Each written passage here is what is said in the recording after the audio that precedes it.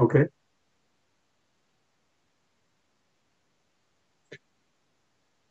Thank you. My name's Arnold Caplan. I'm a professor of biology and oncology and general medicine at Case Western Reserve University in beautiful downtown Cleveland. I really apologize for not being able to be with you today. It's killing me not to do that, and that's literally because I have horrible sciatica from a bulging disc. And let me assure you, I'd rather be in Oz than sitting home trying to nurse some substantial pain. But next time, I'll catch all of you when I come down to Australia. I'm sure I'll do that in the beginning of next year. So let me tell you a little bit about my history. I got my PhD at Johns Hopkins Hospital in Baltimore and did a postdoctoral fellowship in Boston. And then 100 years ago, it feels like, it's only 45, I came to Cleveland to be an assistant professor at Case Western Reserve. And in the late 1980s, I started to isolate a rare cell from bone marrow, which I named a mesenchymal stem cell. And in the subsequent years, we proved that that cell could differentiate into cartilage or bone or tendon or ligament or fat. And we worked on various ways of tissue engineering a replacement tissue. And what we missed in that science was to ask the question, where did the MSCs come from? And it now turns out, without giving you all the boring details, is that every single blood vessel in your body, in every single tissue, has cells which are sitting on your blood vessels. These cells are called perivascular cells, pericytes. And when that blood vessel is broken or inflamed, the pericyte comes off and it becomes a mesenchymal stem cell. And from the front of this pericyte, this MSC, this activated MSC, it produces a curtain of molecules that stop your overaggressive immune system from surveying the damaged tissue behind it. So it's a protector of the tissue from your immune system. And actually, these cells are the first line of defense against you setting up autoimmune reactions.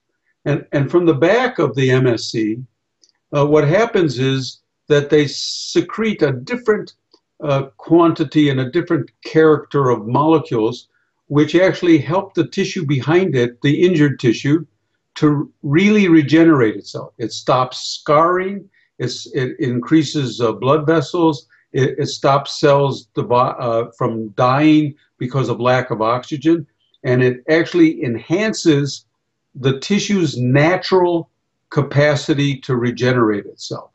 And this is the thing that we missed early on in the MSC technology. And actually, I've changed the name of the cells. I know you're not going to like my new name, but I've kept, because of my delicate ego, I've kept the name MSC, but I now call them medicinal signaling cells, because what these cells are drugstores for sites of injury, natural drugstores.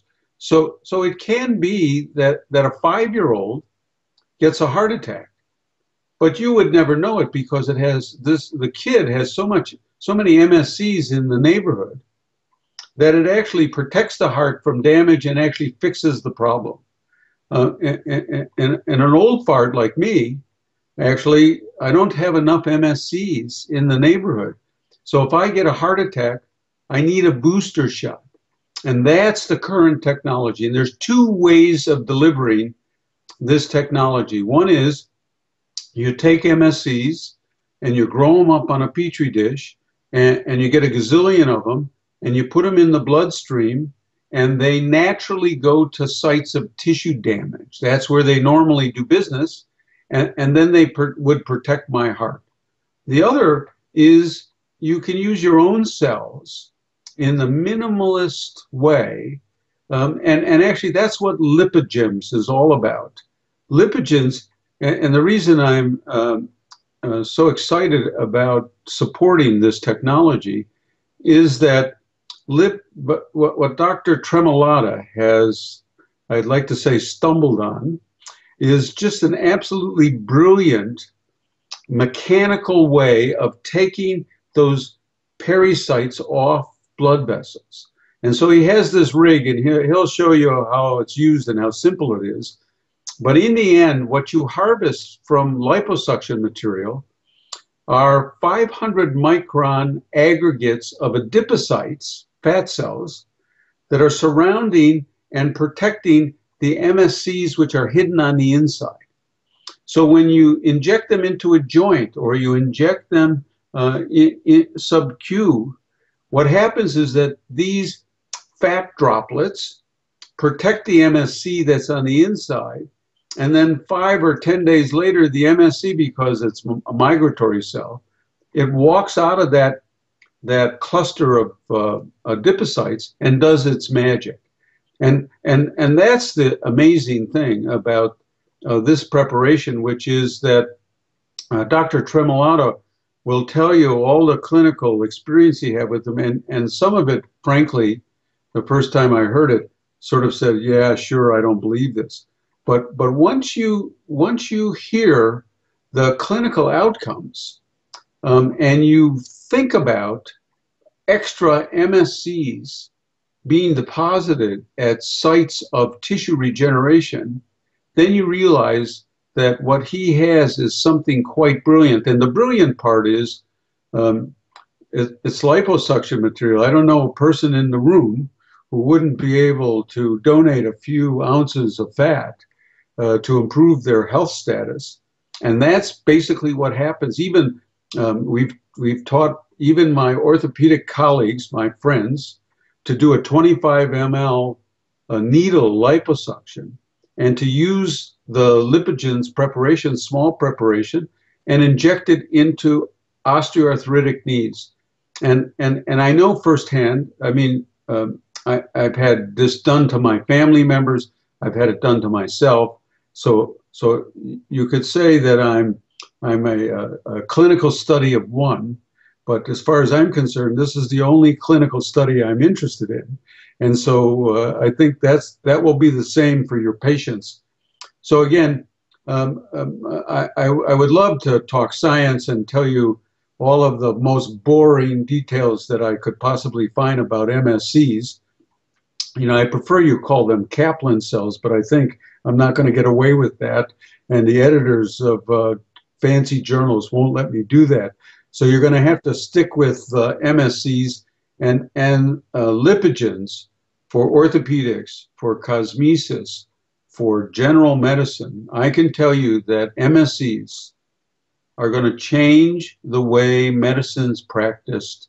And 5 years from now, 10 years from now, the medical students are going to have to learn what you're about to hear from Dr. Tremolada, because this is going to be the wave of the future. Certainly, I'm still working on understanding the basic mechanisms by which the MSCs do business. But the first question I always get from the audience is, if you find out the molecules that are doing all of this, then why do we need the MSCs? And the reason you need the MSCs is getting one drug through the FDA is a nightmare. Getting 2 or 3 combination drugs through the FDA, impossible. All we need to do is get a cell approved, the MSC.